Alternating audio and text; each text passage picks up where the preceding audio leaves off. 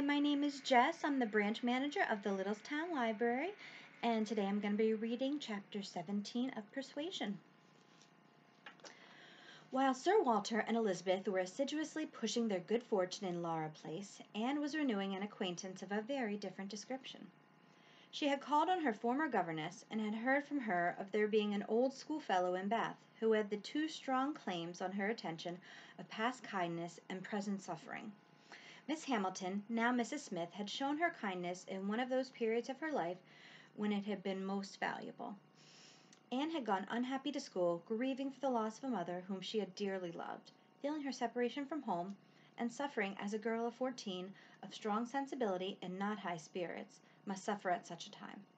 And Miss Hamilton, 3 years older than herself, but still from the want of near relations and a settled home, remaining another year at school, had been useful and good to her in a way which had considerably lessened her misery, and could never be remembered with indifference. Miss Hamilton had left school, had married not long afterwards, was said to have married a man of fortune, and that was all that Anne had known of her, till now that their governess's account brought her situation forward in a more decided but very different form. She was a widow and poor. Her husband had been extravagant, and at his death, about 2 years before, had left his affairs dreadfully involved. She had had difficulties of every sort to contend with, and in addition to these distresses had been afflicted with a severe rheumatic fever, which, finally settling in her legs, had made her, for the present, a cripple. She had come to Bath on that account, and was now in lodgings near the hot baths, living in a very humble way, unable even to afford herself the comfort of a servant, and of course almost excluded her from society. Their mutual friend answered for the satisfaction which a visit from Miss Elliot would give Mrs. Smith, and Anne therefore lost no time in going. She mentioned nothing of what she had heard, or what she intended at home. It would excite no proper interest there. She only consulted Lady Russell, who entered thoroughly into her sentiments, and was most happy to convey her as near to Mrs. Smith's lodging in Westgate Buildings as Anne chose to be taken. The visit was paid, their acquaintance re-established, their interest in each other more than rekindled. The first 10 minutes had its awkwardness and its emotion. 12 years were gone since they had parted, and each presented a somewhat different person from what the other had imagined. 12 years had changed Anne from the blooming, silent, unformed girl of 15 to the elegant little woman of 27, with every beauty except bloom, and with manners as consciously right as they were invariably gentle. And 12 years had transformed the fine-looking, well-grown Miss Hamilton in all the glow and health of confidence, of superiority, into a poor, infirm, helpless widow, receiving the visit of her former protégé as a favor. But all that was uncomfortable in the meeting had soon passed away, and left only the interesting charm of remembering former partialities and talking over old times. Anne found in Mrs. Smith the good sense and agreeable manners which she had almost ventured to depend on, and a disposition to converse and be cheerful beyond her expectation. Neither the dissipations of the past, and she had lived very much in the world, nor the restrictions of the present, neither sickness nor sorrow seemed to have closed her heart or ruined her spirits. In the course of a second visit she talked with great openness, and Anne's astonishment increased. She could scarcely imagine a more cheerless situation in itself than Mrs. Smith's. She had been very fond of her husband. She had buried him. She had been used to affluence. It was gone. She had no child to connect her with life and happiness again, no relations to assist in the arrangement of perplexed affairs, no health to make all the rest supportable. Her accommodations were limited to a noisy parlor and a dark bedroom behind, with no possibility of moving from one to the other without assistance, which there was only one servant in the house to afford, and she never quitted the house but to be conveyed into the warm bath. Yet in spite of all this, Anne had reason to believe that she had moments only of languor and depression, to hours of occupation and enjoyment. How could it be? She watched, observed, reflected, and finally determined that this was not a case of fortitude or of resignation only. A submissive spirit might be patient, a strong understanding would supply resolution, but here was something more. Here was that elasticity of mind, that disposition to be comforted, that power of turning readily from evil to good, and of finding employment which carried her out of herself, which was from nature alone. It was the choicest gift of heaven, and Anne viewed her friend as one of those instances in which, by a merciful appointment, it seemed designed to counterbalance almost every other want. There had been a time, Mrs. Smith told her, when her spirits had nearly failed. She could not call herself an invalid now, compared with her state on first reaching Bath. Then she had, indeed, been a pitiable object, for she had caught cold on the journey, and had hardly taken possession of her lodgings before she was again confined to her bed, and suffering under severe and constant pain, and all this among strangers, with the absolute necessity of having a regular nurse, and finances at that moment particularly unfit to meet any extraordinary expense. She had weathered it, however, and could truly say that it had done her good. It had increased her comforts by making her feel herself to be in good hands. She had seen too much of the world to expect sudden or disinterested attachment anywhere, but her illness had proved to her that her landlady had a character to preserve. It would not use her ill. And she had been particularly fortunate in her nurse, as a sister of her landlady, a nurse by profession, and who had always a home in that house when unemployed, chanced to be at liberty just in time to attend her. And she, said Mrs. Smith, besides nursing me most admirably, has really proved an invaluable acquaintance. As soon as I could use my hands, she taught me to knit, which has been a great amusement, and she put me in the way of making these little thread cases, pin cushions, and card racks, which you always find me so busy about, which supply me with the means of doing a little good to one or two very poor families in the neighborhood. She had a large acquaintance, of course professionally, among those who can afford to buy, and she disposes of my merchandise. She always takes the right time for applying. Everybody's heart is open, you know, when they have recently escaped from severe pain, or are recovering the blessing of health, and Nurse Rook thoroughly understands when to speak. She is a shrewd, intelligent, sensible woman. Hers is a line for seeing human nature, and she has a fund of good sense and observation, which, as a companion, make her infinitely superior to thousands of those who have only received the best education in the world, knowing nothing worth attending to.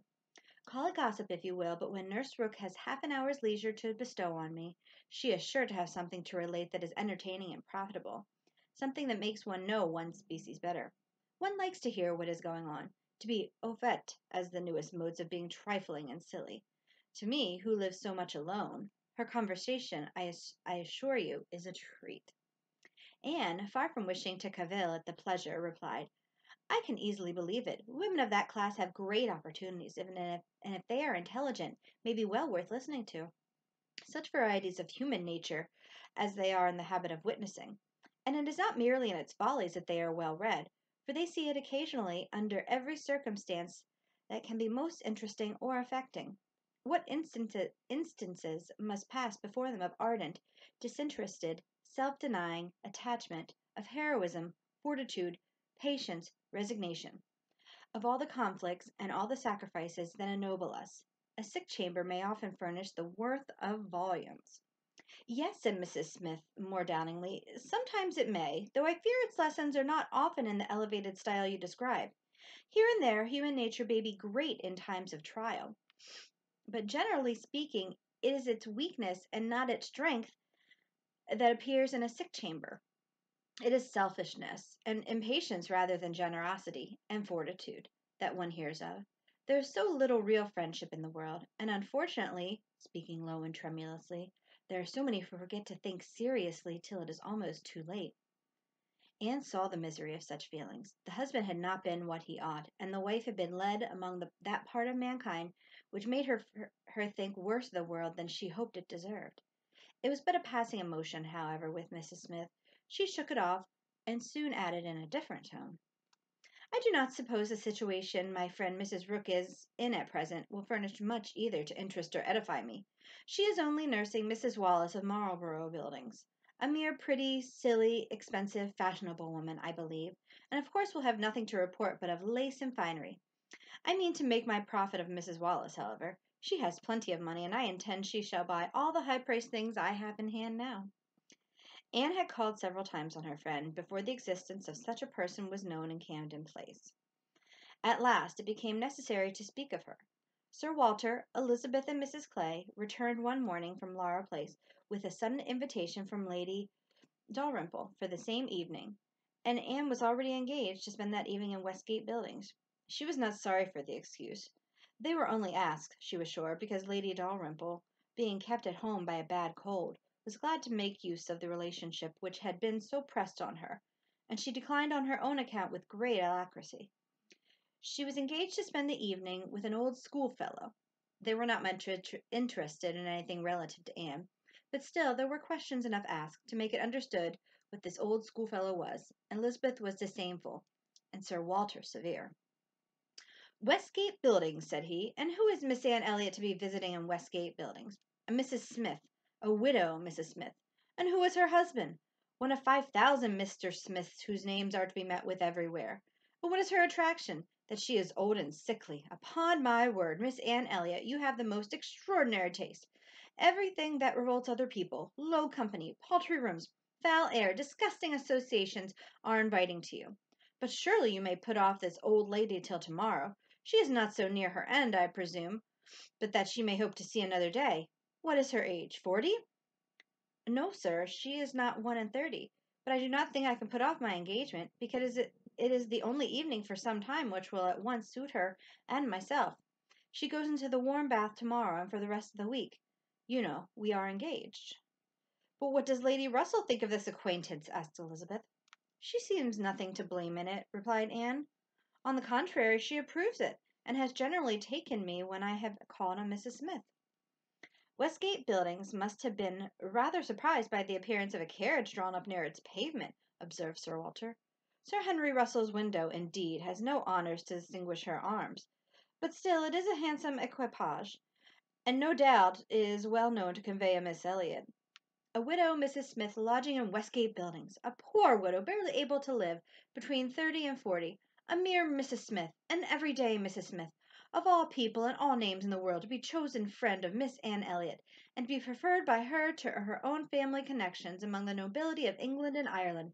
Mrs. Smith! Such a name!"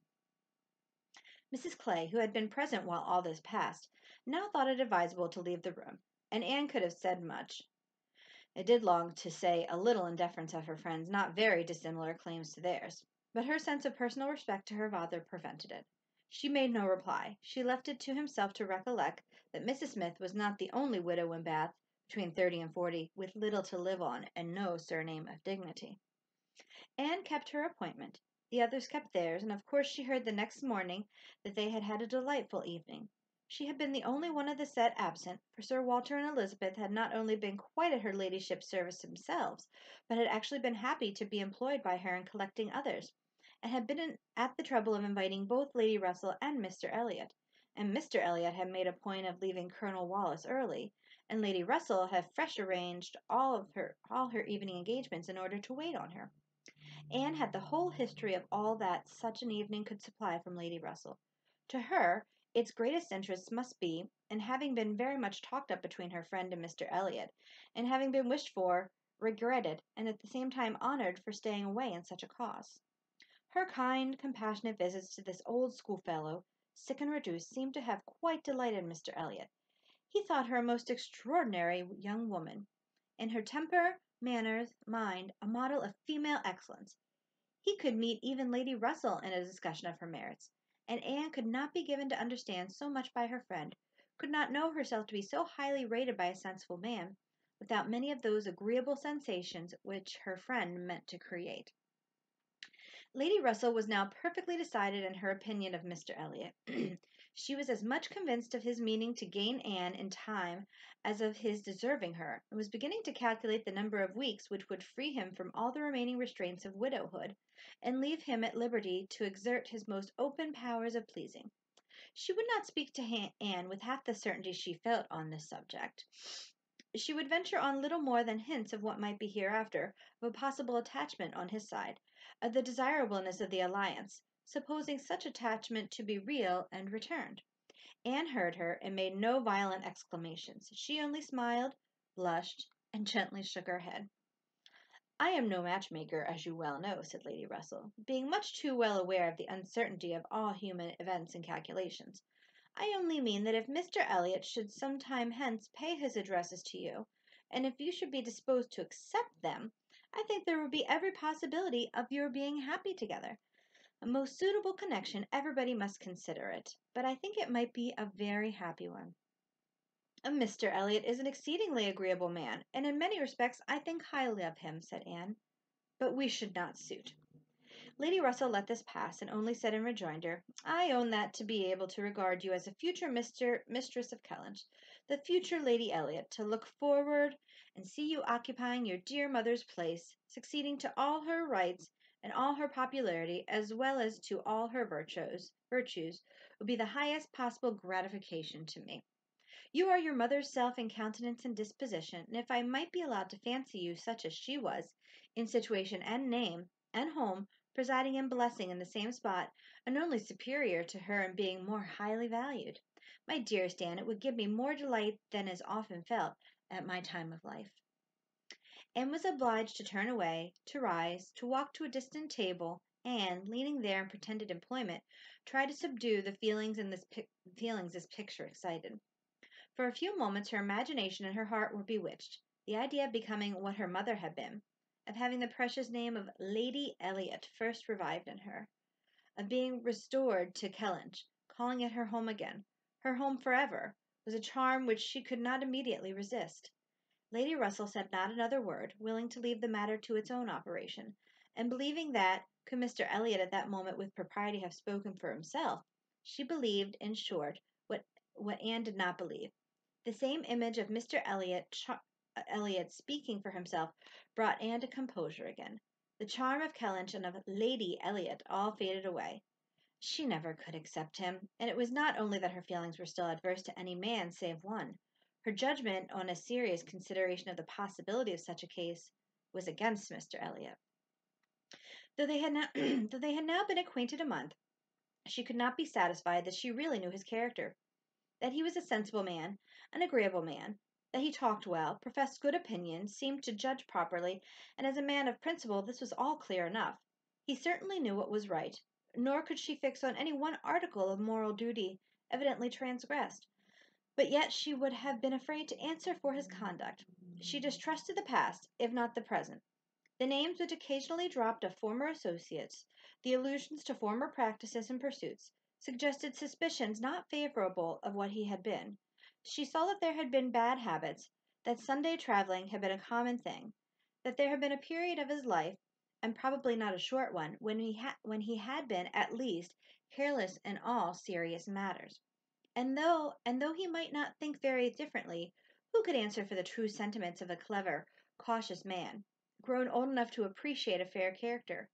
How could it ever be ascertained that his mind was truly cleansed? Mr. Elliot was rational, discreet, polished, but he was not open. There was never any burst of feeling, any warmth of indignation or delight at the evil or good of others. This, to Anne, was a decided imperfection. Her early impressions were incurable. She prized the frank, the open-hearted, the eager character beyond all others. Warmth and enthusiasm did captivate her still. She felt that she could so much more depend upon the sincerity of those who sometimes looked or said a careless or hasty thing, than of those whose presence of mind never varied, whose tongue never slipped. Mr. Elliot was too generally agreeable. Various as were the tempers in her father's house, he pleased them all. He endured too well, stood too well with everybody. He had spoken to her with some degree of openness, of Mrs. Clay, had appeared completely to see what Mrs. Clay was about, and to hold her in contempt, yet Mrs. Clay found him as agreeable as anybody. Lady Russell saw either less or more than her young friend, for she saw nothing to excite distrust. She could not imagine a man more exactly what he ought to be than Mr. Elliot. Nor did she ever enjoy a sweeter feeling than the hope of seeing him receive the hand of her beloved Anne in Kellynch Church in the course of the following autumn. To be continued.